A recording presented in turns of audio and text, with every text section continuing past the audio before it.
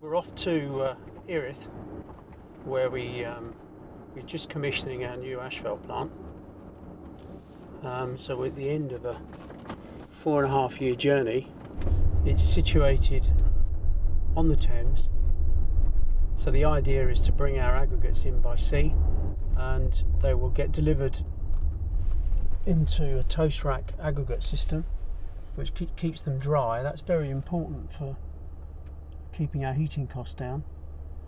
And the new asphalt plant then will turn the aggregates mixed with bitumen and local sand into asphalt. This plant is the most modern plant in Europe, and I don't say that lightly. It took a lot of time and a lot of investment to decide how it's going to be done. This type of investment is a very different one to the ones we've done before. I mean, most of our investment has been in trucks and plant, fixed plant, where you're writing that asset off over a 7 to 10 year period, whereas the asphalt plant is over 30 years. This plant will be around long after probably I've died. So it will go to the next generation of Conway. And at this moment in time, raising finance is not easy. But because we have a very robust business, good business plan, and we are cash positive, we've managed to do that. But the bank were very helpful. They supported us. They understood how strong the business plan was and how it fitted so well into our very strong business plan we had anyway. So they were very supportive.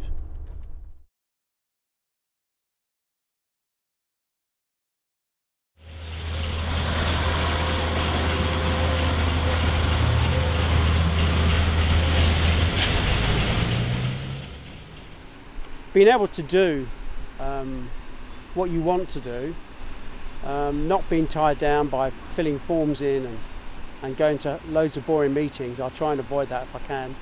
But being able to be a free spirit, to be able to be entrepreneurial, building a good team, letting that team mature and come along with the journey.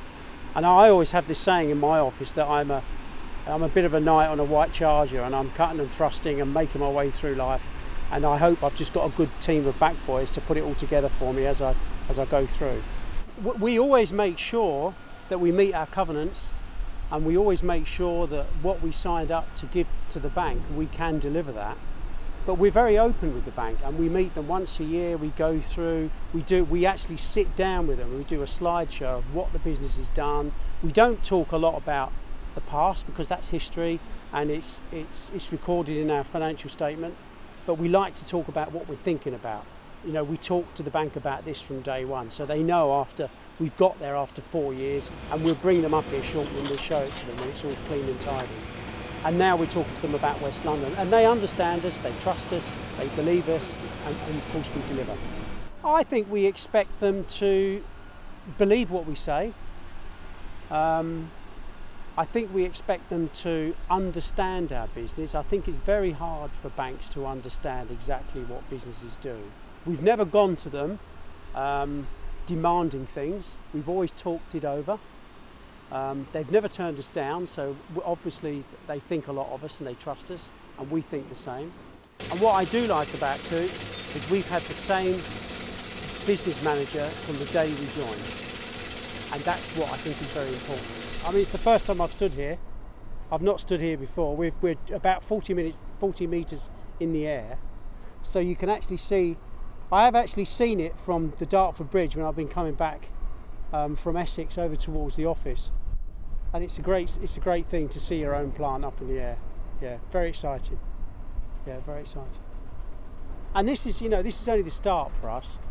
You know, once we see those ships coming up and offloading, you know, the river will present a lot of opportunities for the business. You know, I don't see any reason why we can't be moving materials, maybe not coated stone, but certainly move materials from London back down here through the jetty to be processed. And who's to say what will happen here in the next couple of years? It's exciting times for us, very exciting.